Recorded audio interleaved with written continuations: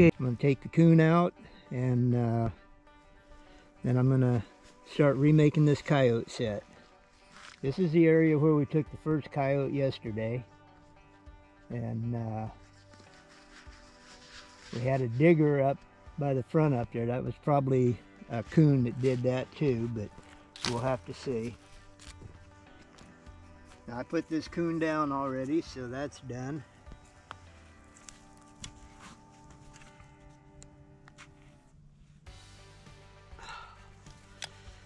He's in there good.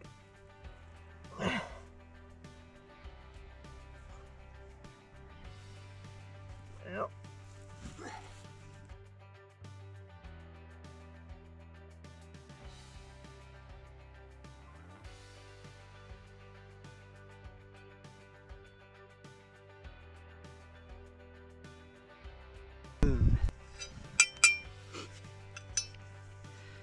these things really come in handy when you get a coon and a coyote set like this, because you just can't get a hold of them levers too good.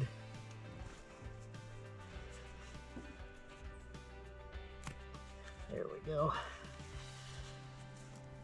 His old foot's really froze in there good too. There we go. Okay. Now, to give you an idea how big this boy is. Oh my, he's huge.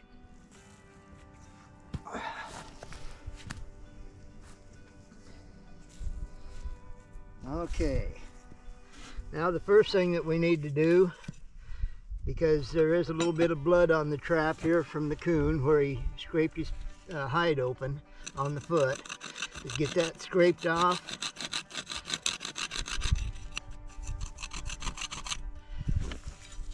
Because we don't want that on there to give the coyote any real sense of what's going on. I mean, they don't think, they just react. I don't want them even reacting here.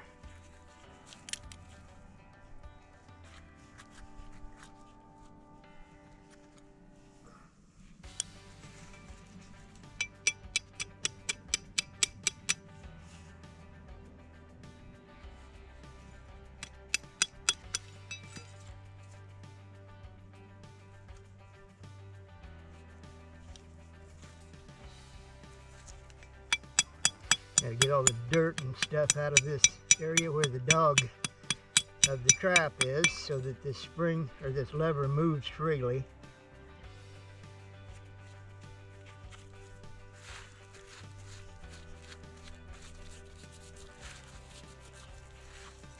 Get this done here. These springs cleaned up a little bit.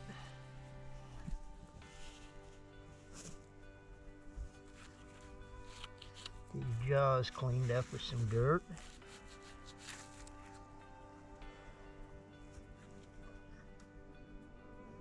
Get our can set.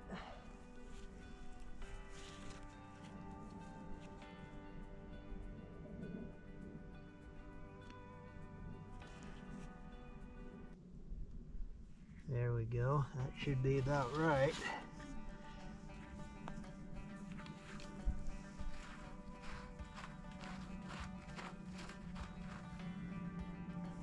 All right, I'm gonna get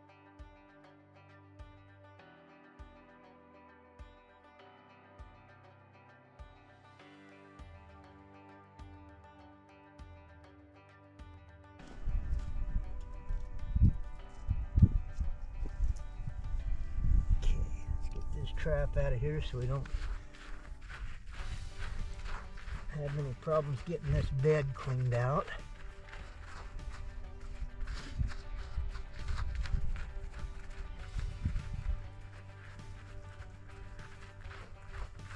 There we go. Okay, we'll turn this around like this.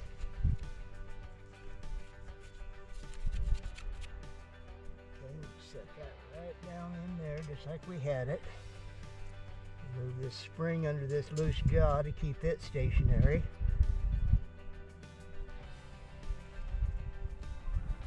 There we go.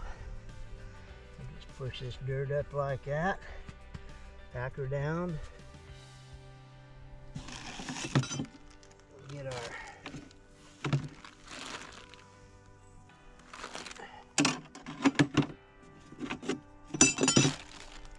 wax paper out here, because I don't see the other one. I imagine that coon probably tore it up pretty good anyhow. And big old boars get pretty nasty when they get restrained.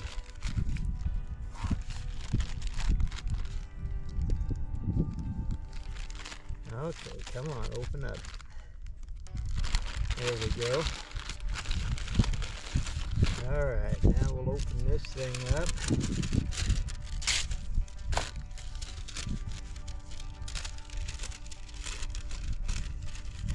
All I do is I fold it up here at the top like this. What that does, that sits right over the dog of the trap. And then this sits underneath the loose jaw here, like this.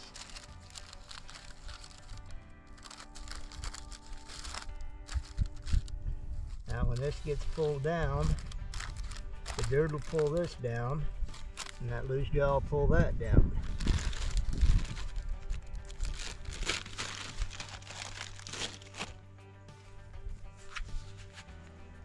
I'm not putting these gloves on to save my scent from getting on here. As you noticed the other day, I don't worry about that too much. But what I am doing is keeping my hands warm this morning a little bit. Go. I like to go around the outside edge of the trap at first, as much as possible.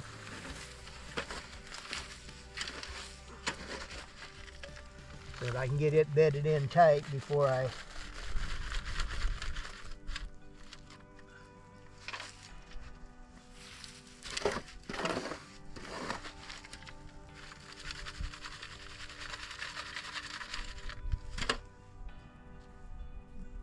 get these sticks out of here. We don't want nothing in there in between the jaws. Okay. Now we'll get that trap bedded in good and tight.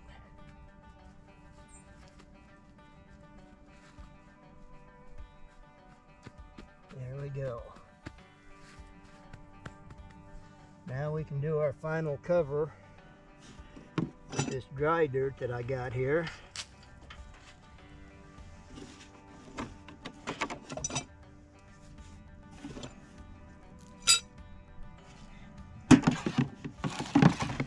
Not expecting any moisture, so I could use what's right here, but I just kind of like having good fresh dry dirt on here. When them coyotes come through, I want them to make that thing go off right the way it's supposed to.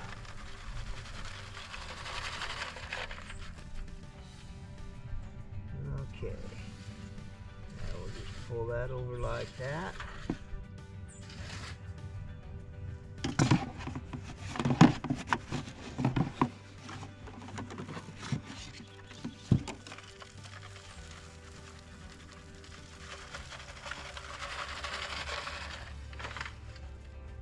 There we go. Now we'll pull a little bit of this over here, cover that blood up where we shot him. We'll pull up some more of this over here. We're going to put this right on top of, along the edge here, to make kind of a walkthrough set. One of my favorite sets. I like to just put them up like that. He'll walk right through here when I get done.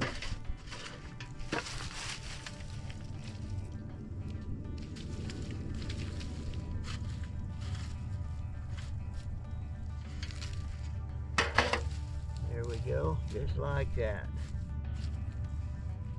Get this out of here. And let's see, what else do we want to do? I'll put a little bit of this local duff on it, just to keep everything smelling like it's supposed to. Put a little bit right here to get him to step over it. A little bit right here to step over it, just in case he wants to. Okay. Nothing in there now, so that's not no good. I think what we'll do here today is we'll put out a little bit of coyote gland lure. If I can get the jar open.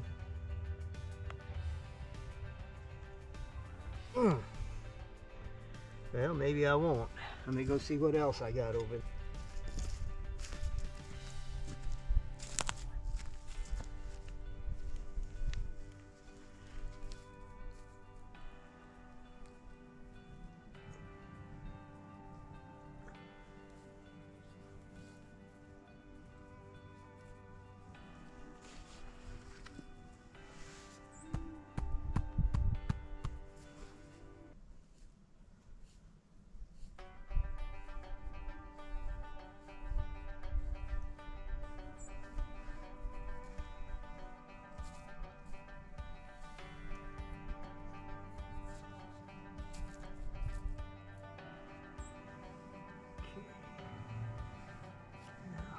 Find a stick here to get some of this on.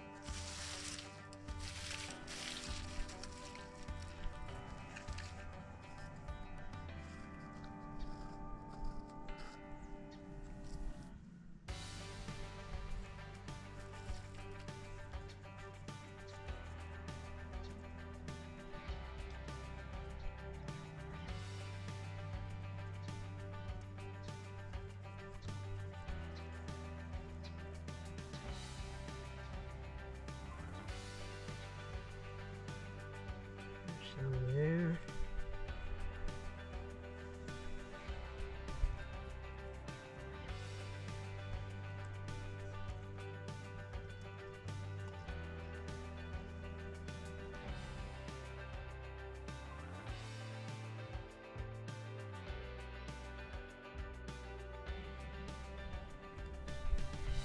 Okay.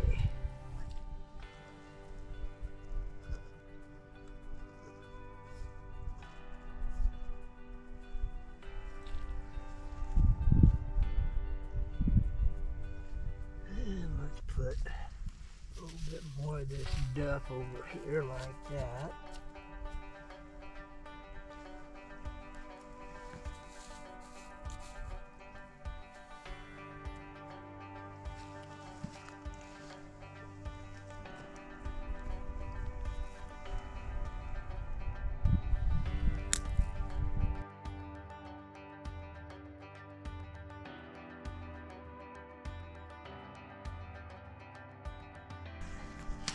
Okay, there's the Coyote Set remade. Just a simple walkthrough, and they'll come out of this heavy cover over here to our other side, and that'll be that. Okay, we're back home here. You can see how big that boar coon is compared to the dog, and how big he is compared to the other coon, and pretty big possum there too. I got a friend whose daughter makes koozie cup holders out of the possums.